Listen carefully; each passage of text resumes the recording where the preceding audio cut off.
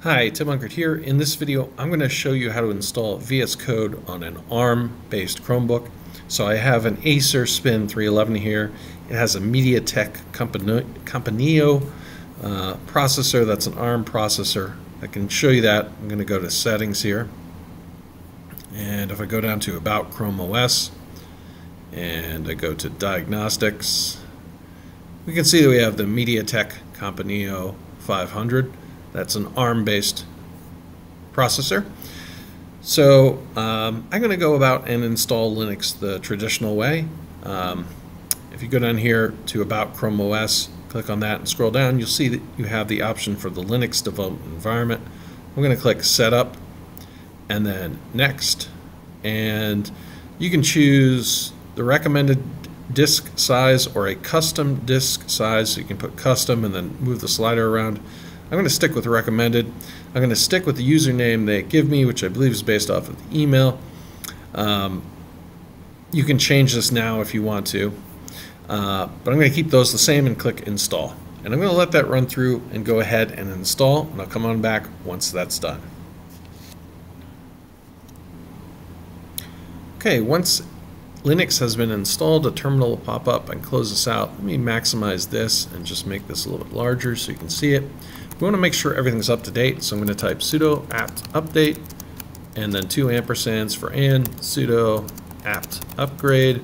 I can give a -y flag to answer yes to any additional space, and I'm going to hit enter.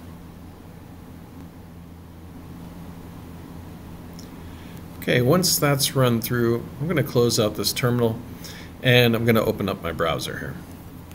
And I want to search for VS Code. Okay, when I get to VS Code here, I'm not going to go to the regular page. I'm going to go to the download page. And under here, you'll see a bunch of Linux options. And we want the .deb, but we don't want the x64. We want the ARM64 because this is an ARM Chromebook. So I'm going to download that one.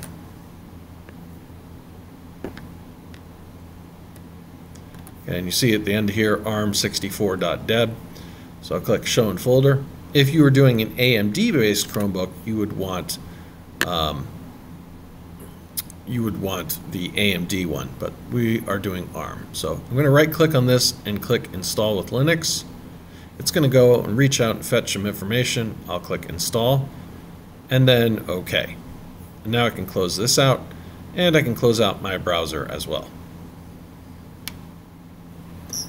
Okay, it may take a moment or two to install, but once it does, we can go to our launcher here. If we go on down to our Linux apps, we can see we have the icon for Visual Studio Code. What I like to do is right-click this and pin it to my shelf, so it ends up here.